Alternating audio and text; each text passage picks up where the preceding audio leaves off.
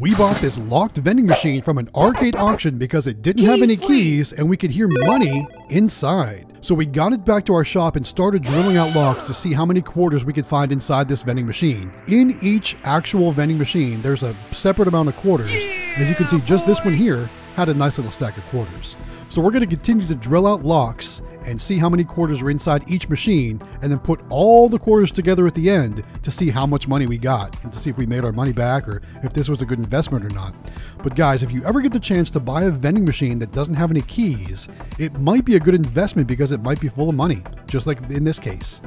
If you want to see the full-length video, check out the pinned comment where we go through each machine and talk about how we drilled it out and exactly how much money was in each machine. And if you want to see the total amount, follow that pinned comment as well. There's all the quarters.